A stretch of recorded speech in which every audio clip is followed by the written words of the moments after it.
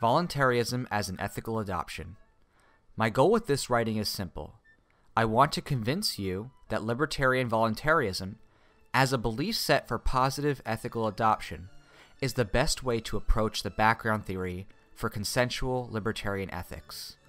When I say positive ethical adoption, I mean that voluntarism is a belief set that one encourages others to think about and live by. It is not a moral code claiming some higher authority. It is not an appeal to natural law, though it may rely on our senses and observations as humans to understand. It is not some axiom that logically must be proved for some universal set, although, again, it may be observed that the principles can be acted upon with uniform understanding using our senses. It does not comment on the nature of free will, but it does assume that most people think they have a will. I am asking you to consider this approach so that you can more effectively communicate the message of liberty without barriers. The ethical adoption approach is one that does not assume anything about the grand nature of the universe. It does not assume supernatural universal truths or pre-existing moral codes. All it does is look at the nature of human interactions and seek out how to improve the consent of action while also making accommodations for the state of man in the universe. Of course, I'm going to ask you to buy some assumptions. I have to. I have to ask you to first assume with me that you exist. Next, I need you to assume that you exist in a universe that experiences scarcity, that you are unique, taking up time and space that cannot be occupied by other humans. I then need you to admit your base needs for survival as a human, that you need organic food, water, air, and land to survive. If we can agree on these things, I think we have a great start to seeing why voluntarism as an ethics system for adoption is the wisest approach. The voluntarist ethical system is one that seeks to maximize consent and minimize the initiation of violence as against humans. It does not seek to apply principles to other forms of life. The reason for this, in simplest terms, is that is a basic assumption. We could argue back and forth about the merits of why humans should be valued or why their intellect makes them special. However, in the voluntarist system of ethics as adopted, we don't because we just assume the set of actors. Humans. Part of this reasoning, though not mandatory, is because humans generally must subdue and dominate the earth and its resources to survive. Humans do not necessarily need to dominate and subdue each other to meet the basic survival needs, and thus, carving out a category for applying an ethical code is more consistently applied as among humans. Consistency in that category works well to making sure the tenets of voluntarism are serving their chief purpose, to encourage peace among humans. At the root of this is the individual, the human actor whose decisions on this planet are what we scrutinize when considering how the tenets of voluntarism are metered out. The individual is the source of where consent begins, and consent is the key to how we understand what interaction and transaction takes place under voluntarism. At the foundation of consent is the concept of self-ownership, that because humans exert control over their bodies through the brain, they have established what is commonly considered property. Property is typically thought of as the right or ability to possess, use, not use, dispose of, transform, and/or alienate something. Concerning the body, the exertion of control via the brain establishes the first observable form of dominance. This dominion is how we recognize that control via sentience is an observable trait that can have real impacts in this world. After the individual comes the environment. Looking again to our base assumptions, we know that humans cannot live without having water, organic food, land, and air.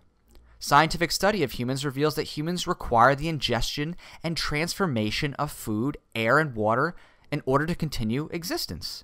The necessity for land with these needs in mind is axiomatic on three prongs. First, humans must occupy space and time by definition. A human who is occupying space on a planet does so to the exclusion of others. Even if standing in one spot, a human in space-time is occupying land, having possession that is, for a period. Second, the functions for survival require that food be available. Food for humans must come from organic sources, which means other living things occupying space and time. These living things also require land to grow, whether plant or animal.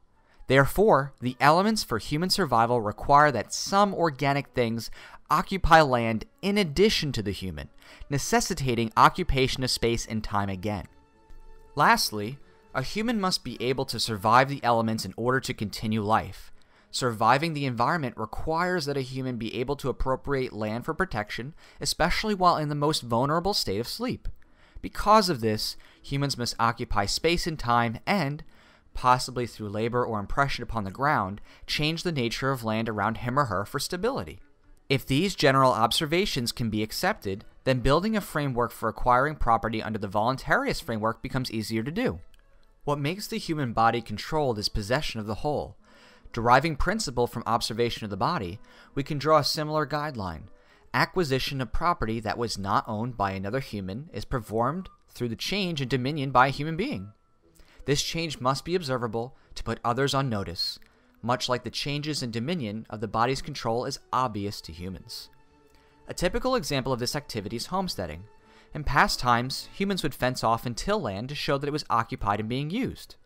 The act of fencing and converting resources not only visibly changed the environment to the awareness of other humans, it also made clear that the boundaries were set based on use. This form of steading is to be distinguished from explorers who would plant flags in the name of a king or queen without any form of transformation and boundary creation. Homesteading is the baseline for acquisition of real property, that is land, in libertarian voluntarist thought. It may not be precise in terms of steps, but it does have historical evidence to show that such can be created and followed as a social norm. This model is not a moral code, but, like everything else, a norm for ethical adoption. As to other forms of conversion for possession, capture is another form of control. For example, if a person takes an apple from an unowned tree, that act of capture would be considered a conversion for property. This form of capture theory also has traditional backings from observable human behavior and, thus, is a strong ethical encouragement because it is observable generally. When someone has acquired a property right in something, and I say right loosely to mean an adopted ethical norm, that right can be defended against aggression. This understanding is considered a baseline ethical norm for the non-aggression principle, that is the NAP. The non-aggression principle means that the ownership of something or one's body is defendable against others to the extent another person threatens to take possession wrongfully. For example, if someone were to try grab an apple out of one's hand that was captured, that would be grounds for one to enact self-defense. However, self-defense should be narrowly tailored to the type of threat to avoid increasing violence. Where the harm is de minimis, the response should also be one within a de minimis level. Escalation should be avoided. Where the home is concerned, or the body is concerned, self-defense is seen as a greater maxim because those violations are ones which threaten the life of the individual. Some may try to argue that death is not merited for burglary, but is not the act of burglary which is being defended against in the NAP, where the home is invaded. It is the act of threatening the life of the owner by entering a vulnerable space made for protection of life. The key here is to maximize consent and minimize the initiation of violence. Avoiding escalation, to the best extent possible, is the means to this end. This avoidance to escalation does not mean a retreat is necessary. It is only the positive action against the aggressor which is considered an escalation. The most difficult concept to wade through is consent.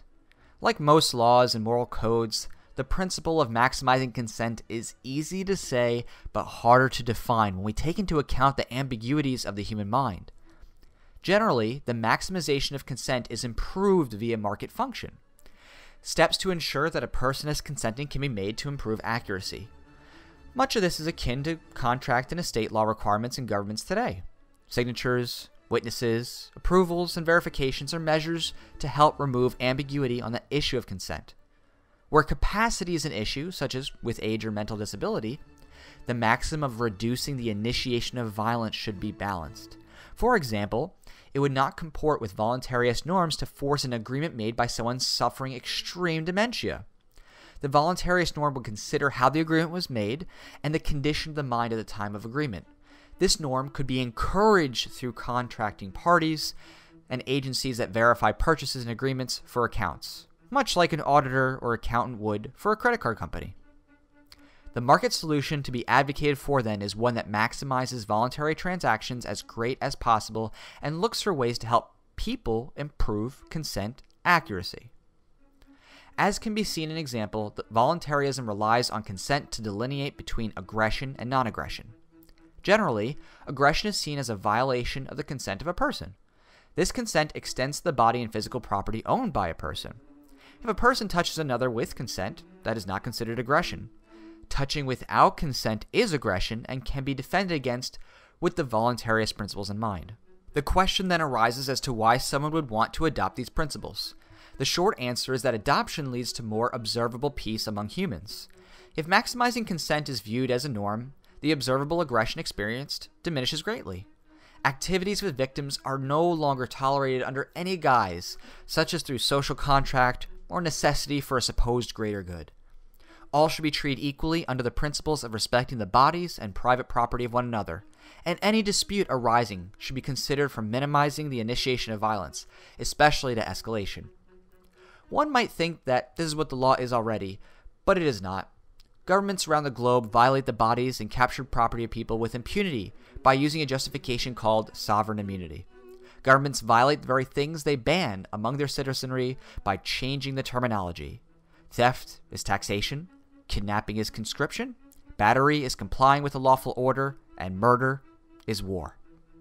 This summary is not the full description of all possible voluntary solutions, but it provides a principled methodology by which to approach the nature of consent and property as among humans. There is much work to be done in stepping away from the thefts of government, and many theories about how such can be accomplished. I hope that you found this expose of voluntarist principles via ethical adoption thought-provoking. I look forward to hearing any comments you have or improvements that can be made in making the libertarian voluntarist principles clearer. Thanks for listening.